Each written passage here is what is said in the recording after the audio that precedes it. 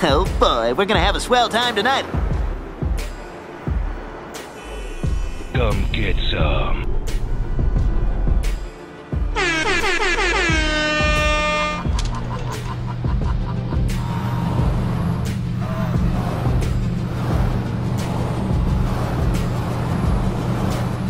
Hadouken!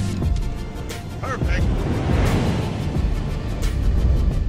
Hello, welcome back to A Boring Revolution, your #1 news source for everything in regards to the Boring Company. I hope you're all well. So, there was a very, very interesting tweet from the Boring Company about a week ago. Absolutely fascinating tweet. I actually made a video about 4 days ago in regards to it. Decided to bin the video because I wanted to think a bit more about potentially what was going on, because this is a major development for the Boring Company. This is absolutely critical to them achieving a large, affordable tunnel network that is quick to build and can be easily replicated in multiple cities. So, Proof Rock Continuous Mining is the title of today's video. Why are we saying that? Because of this tweet on the 18th of August. It was almost 2 weeks ago. So, Proof Rock 3 testing has kicked off in Bastrop, targeting full continuous mining, i.e. the machine never stops. So, very, very big statement this from the Boring Company, because as you know, this is absolutely critical to the core mission of beating the snail, because the issue with current tunnel boring machines, TBMs, and also Proof Rock 2 is that you are constantly stopping and starting, and there's lots and lots of things going on, and it's a two-stage process at this very moment in time. So, number one, you're assembling the tunnel lining, the concrete segments, around the perimeter of your excavation. Then you thrust the machine forward using those concrete segments that you have just assembled and bolted together to push you forward approximately 70, 80 centimeters, 800 mil. Then you stop. Then you start assembling the segments again. You've got to keep the cutter head spinning. Maybe 1 RPM at this point. It's not cutting through anything, it's just churning up all that material in the excavation chamber, costing you energy, costing you efficiency, costing you money. So it's not a good, well, it is good because you get a tunnel at the end of it and you can use that to make money, but this does not seem efficient to a lot of people. And the kind of battle that has been going on in the tunneling industry since the 1960s has been to achieve continuous mining. In some sense, they have already achieved that on certain jobs, but not really the perfect solutions. So another thing they mentioned as well was sub 24-hour surface launching, so that's porpoising. They've really got very, very good at that recently, extremely good. That is one of the most impressive things they've done this year, is really perfect the porpoising process, really effective means of kind of getting the machine on site, assembling that machine quickly, calibrating that machine, then launching that machine, and whilst you're doing all that, setting up the back end of the machine, all the logistics you need to run that construction site. So let's talk about full continuous mining, because to date the tunneling industry has had two kind of solutions to this. One that has been used on less than 1% of tunneling projects, and another solution that is very common in the hard rock areas where they're constructing tunnels.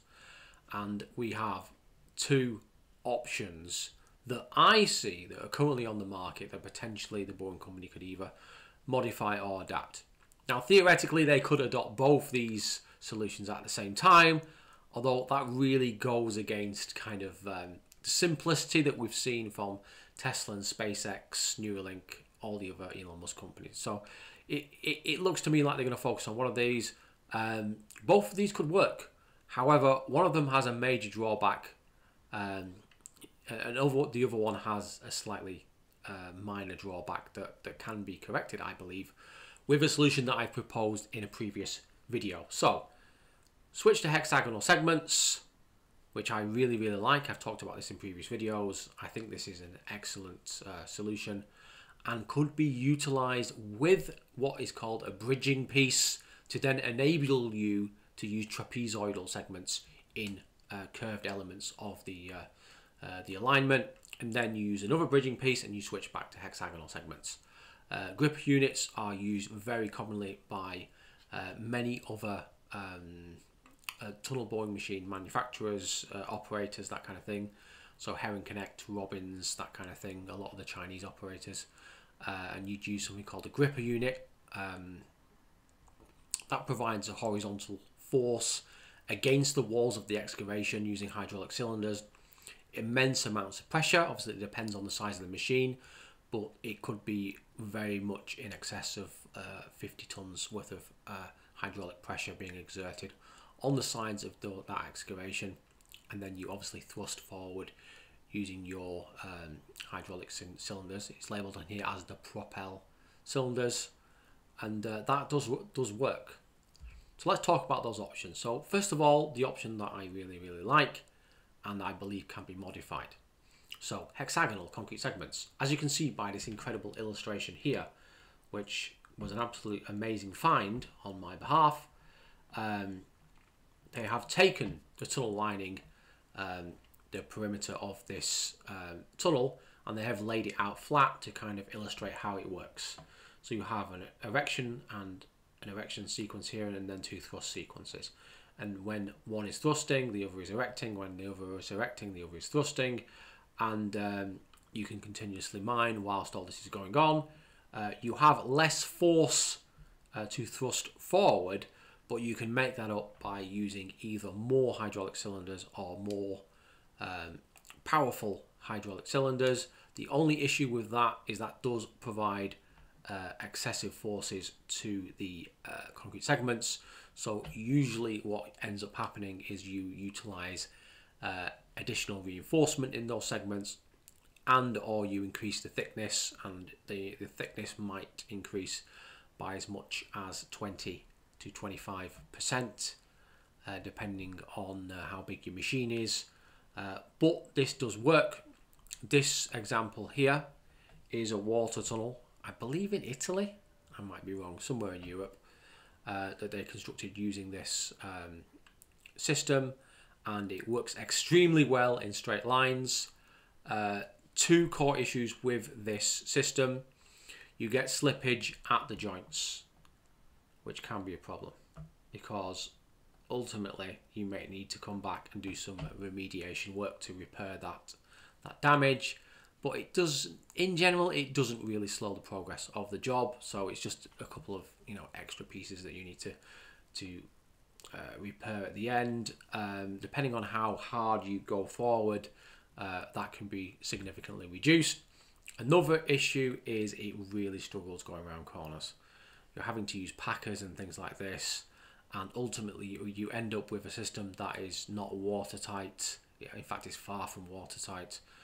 And again, you're having to use remedial action, and really in certain circumstances where you have a high water table, really this is really difficult to use. You could maybe get over that by using some form of grouting, and then patching up at the end. So it's not an impossibility, but going around corners is a real struggle. So I have proposed using some kind of steel bridging piece, then going back to trapezoidal segments like they're currently using at this very moment, going around that corner using another steel bridging piece, then going back to hexagonal segments, my apologies, and then you go on a nice straight line, for 2 miles, then you've got a corner, use trapezoidal segments for 300 meters, use that bridging piece, boom, straight line again. So it can be done. I really like this system. I think it works really well. I think you can overcome those problems with some really solid engineering solutions. So I like this system. I've not seen the boring company build any segments of this shape or size. So it would indicate to me that it's probably not going to be this solution, which is very disappointing for me because I've been trying to tell the boring company about this for a long time. But hey, they are the experts. I'm just some guy who worked on a few construction sites. So, what else is there? Hydraulic gripper unit. So again, I looked at the image that we've seen previously of Proofrock 3. I could not see any system as such, a gripper unit system. I could not see any grip issues. I could not see anything that indicates that they're going to use this kind of system. But this system does work very, very well on medium to hard rock that is relatively unfractured. It provides immense force to the side walls of the excavation, and then you push forward. You could argue it's a lot more reliable than the existing multitude of thrust cylinders that we see today. It in no way damages the segments. A big problem in a lot of tunneling jobs is you see kind of fractures and spalling and various other damage to the tunnel lining as you're going forward. One bad segment can cost you days. So in a way, you're avoiding thrusting off the segments. But it does, in some cases, damage the external walls of the excavation. But given that you're going to cover that up and grout behind it, it doesn't really matter too much. So this works really, really well, medium to hard rock. It does not work well in soft, granular strata. In fact, it doesn't even work. It basically just does not work. So in Las Vegas and in Austin, this system would work reasonably well, and that might be a reason why they choose this. But if you were going through certain areas, it just would not work, and you'd have to adopt something else. You wouldn't even get 1 meter per hour out of it, because it's just gonna, go through the side excavation of the tunnel like a stiletto through grass. So that's one issue with this. Another issue that you could add is it's not technically fully 100% continuous mining. So once you've thrust yourself forward with the hydraulic cylinders, you then need to move the gripper shoes forward, 3.5 meters, 4 meters, however long the cylinder is, maybe 5 meters. Set that into the sides of the excavation, thrust it in. So you're probably thrusting forward maybe 45 minutes every hour, which is a considerable improvement on what we've got now. It might be less than 25 minutes at the moment. So 45 minutes is a decent improvement, but it's technically not full-on continuous mining. So, conclusion. Let's go through this nice and quickly. So, both options have pros and cons. I like the hexagonal segments, but obviously it's not great in a straight line. You'd have to make some modifications and use some trapezoidal segments. So then you've got the disadvantages of using those trapezoidal segments. You're losing continuous mining for, periods where the alignment is curved.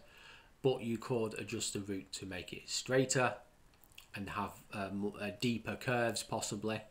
So and the main con with the gripper unit is it only works in medium to hard rock, and it's technically not full-on continuous mining, but it's so close that it's probably worth considering and approaching. There's no reason why the Boring Company couldn't build both these systems and have different variants for different soil types.